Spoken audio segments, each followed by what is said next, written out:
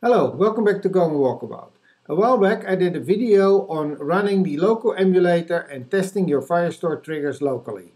This is a follow-up video. I go into more detail and I'm also going to connect my iOS client to the Firestore emulator. Let's dive into it.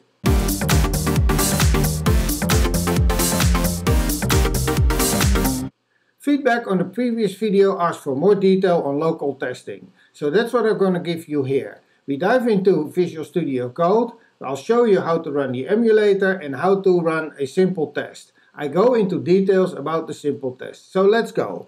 Here we see Visual Studio Code, and as you can see I created a test project with only two dependencies, the Firebase admin, and it's important in this context to use the Firebase admin and not Firebase testing, because Firebase testing is only for testing security rules. That's what I also did even longer back. But now we're talking about Firebase admin and how we can run that against the local emulator. And second we see Jest, and I use Jest just for running my test. It's not really testing that I do, but it's an easy way to run some local JavaScript code against the emulator. Now there's a Firebase testing, but that whole Firebase testing is not relevant for this project that I'm showing you here. So you see it is really simple. I also have a very simple test that I show here, and I'll walk you through from the beginning. So we require the Firebase admin. I create some user data I'm going to create in this particular test. So this is test data, and I have here my, let's say, Firestore triggers function, because I want to show that the Firestore triggers are actually running. Now, before you start all the tests, we have some initialization, and this is the normal initialization you would do with Firebase. There's nothing special to that. You don't need to point to the local emulator or anything at this point. And when it's done, we close it. And then we have the individual test. Now in this test, we have a set, but in the set there's only one test. I say we init the user, we check if we're running locally, because I don't want this test to be run when I'm connected to the cloud service, because that would create this particular user and it might already be there and getting a mess. So we do a little bit of a test that we are running against the local host, and we get the user on the user ID that we set before on testing. If it not exists, we're going to create it and we check again if it is there, and if it exists it's true, and then the test is done and successful. So this is a very simple way of doing it. Now let's go and run this. Here I've opened two terminals. On the right hand side you see the terminal where I'm running, or actually going to start, the Firebase emulators. So let's start those, and we see that they're starting, and it gives a little bit of warnings and a few messages, and then it has, as you can see here, initialized all my cloud functions. Those are Firestore triggers, and all emulators are running and it's safe to connect. Now it also gives me an important message here for testing: set the Firestore emulator host. If we want to connect with our admin functions, Firebase admin functions, to the local host, we need to set that environment variable.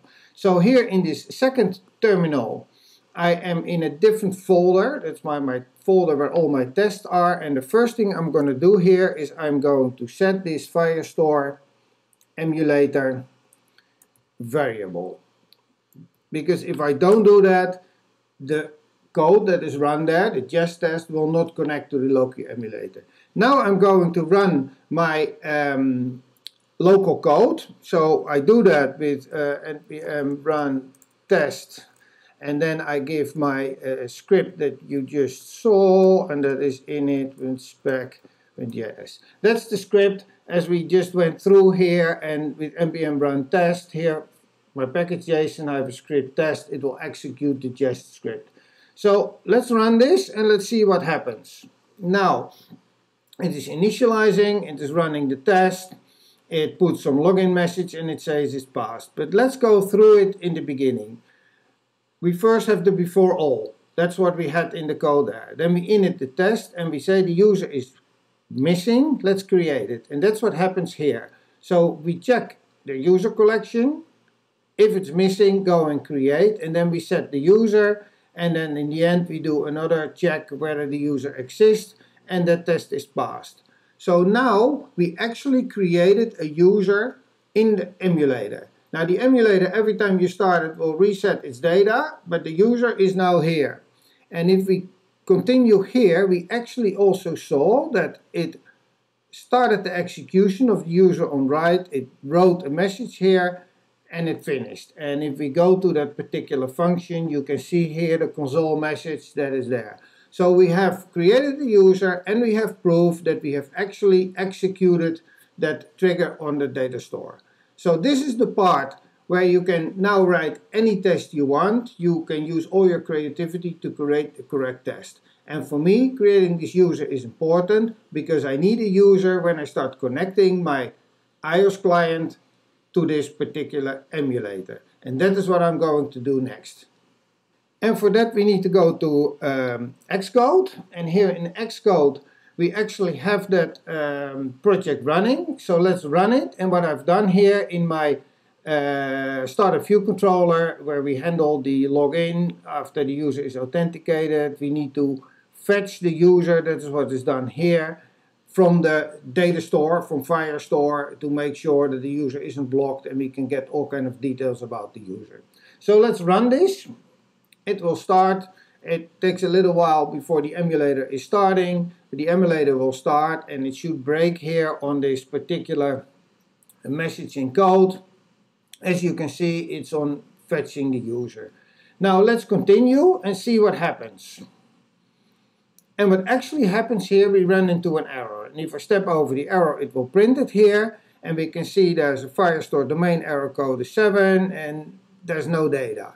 Now, this set me off quite a while because I did everything according to documentation and still I was having troubles connecting. And I will show you what I did. We can stop this. And in my app delegate, here all I did is connect locally. So I set my host to my local host and the details, and this is an exact copy as the documentation from Firebase. And still it wasn't working and I couldn't get my head around it. Now, it took a little bit of a while, but this is what's happening. The emulator is for Firestore and for Firebase functions, but there's no emulator for my authentication. And the documentation says for those services that aren't in the emulator, it will still connect to the cloud service.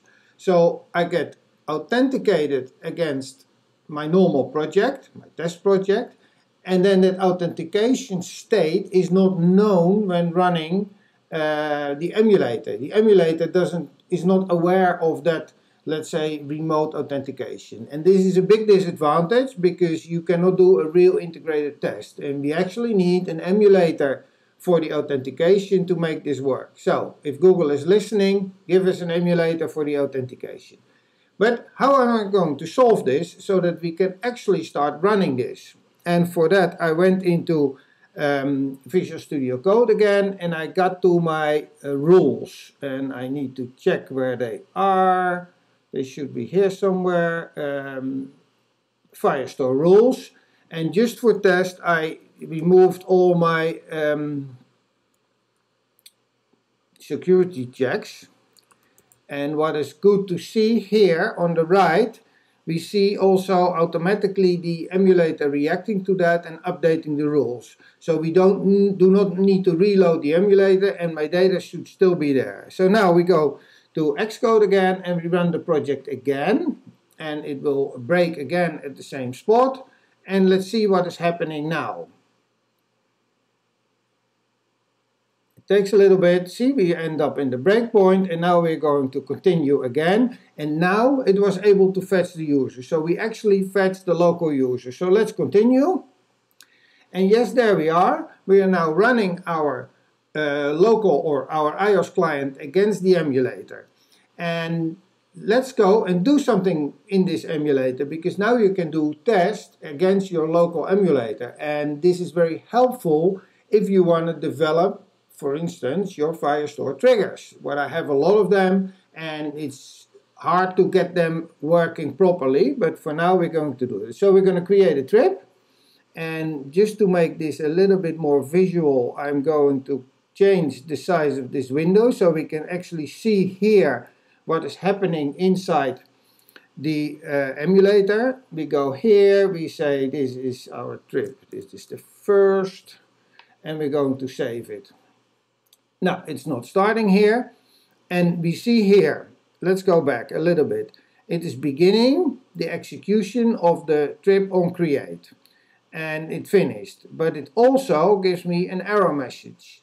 Now I won't go and read this error message here, but this is now a live example how we're going to fix a problem in our Firestore trigger. And I know this is actually also happening in my production, so it's a good way that we can go and fix it now.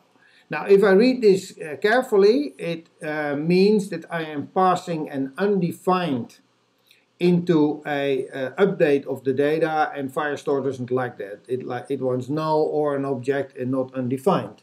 So let's go here and find the actual trigger that is causing that, and that is when we created a trip. So let's go here, there's a trip, we have followers, post, and this is the onCreate of the trip. Is it the onCreate of the trip? Yeah, but it's onCreate of a follower in this particular way, because I did a little bit of testing. This recent data, it might be undefined as it is here, and if it's undefined we need to pass 0. So now we're going to change this very simple thing here, and I just fixed basically my trigger. It has reloaded automatically the code, so now we should be able to run it again without the error. So let's try and do that. So we go back here, and we're just going to create another trip, and we call it second for now, and we save it, and we should be here. And now you see we have no errors, and it has successfully created the trip and executed our trigger function, our Firestore trigger. Now as you can see, it is not ideal, but you do have the opportunity now to run a iOS client against your local emulator. Unfortunately, you cannot do any testing on your security rules, but you can test and work with your triggers. And it took me a while to figure it out. The documentation is not very clear, but I'm happy that I figured it out. And I'm using this extensively because it's a much shorter development cycle if you have some issues in your cloud functions, that you can run it, fix it, run it, fix it, run it, fix it, instead of having to upload it all the time and do that through the cloud servers. So what I've done, I've provided you with a little bit more detail how I create the test functions with just locally using the Firebase admin functions, and I have shown you how I run my local iOS client against the emulator to even do a more integrated test on my functions and to see everything is working. I hope Google will continue improving the emulators and also provide me an emulator for the authentication and for storage. They are still missing, but I'm pretty sure they will come. And for now I can work with this, and I hope that you found it useful and that you can also take some lessons out of it and start using it. I'll thank you for watching, and I hope to see you in the next video.